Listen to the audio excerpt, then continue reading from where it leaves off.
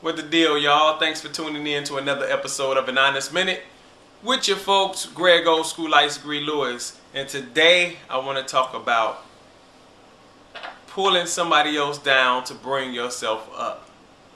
First of all, that's a no-no. Unnecessary. And I seem to see a lot of, or I should say hear a lot of people doing it.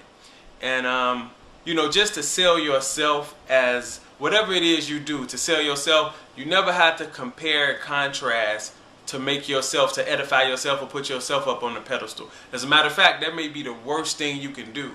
Because when you're selling yourself in whatever business you're trying to sell yourself in, you don't want to look like a quote-unquote hater. You don't want to look like that. You just want to look like a confident person that knows who you are and exactly what you're doing. So tearing somebody else down to make your point doesn't really solidify who you are. There's no justification for that. So the best thing you can do is handle yourself accordingly and sell you. Because you never know who you're talking to. You heard of 6 degrees of separation, right? Everybody knows somebody. You might say that around the wrong person and cancel yourself out of a situation that you really wanted to get in. So keep that in mind. That's my word for the day.